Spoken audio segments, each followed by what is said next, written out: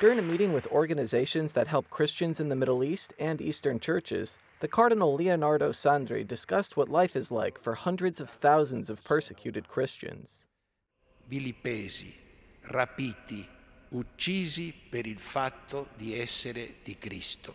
The Pope echoed the Cardinal's statements with a forceful speech condemning indifference toward the tragedy. He asked people not to have double standards.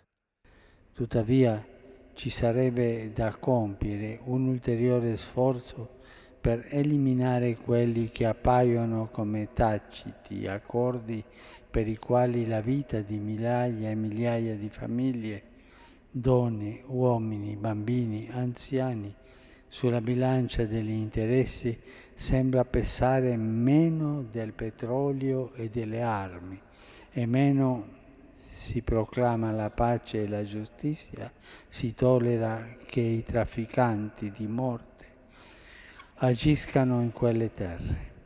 Later, he asked the groups to not stop denouncing crimes against Christians, which attack the dignity of humanity. He also asked that they fight so that young people in places like Eritrea and Ethiopia do not have to take risky voyages in order to find a place where they can have a future.